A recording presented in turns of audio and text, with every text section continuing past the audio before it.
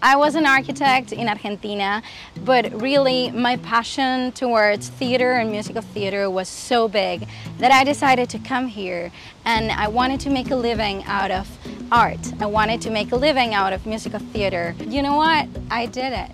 I booked so many musicals here, Broadway national tour, and it was New York that opened its arm for me to come here and do what I love. And I got my first musical that was On Your Feet in Spanish, and I went to DC to perform. It was my first time ever in this country performing a Latin musical, telling a Latin story with my own body and words and singing. It was amazing. And this is a city that opens its arm to action, to going forward, to dare you to go beyond.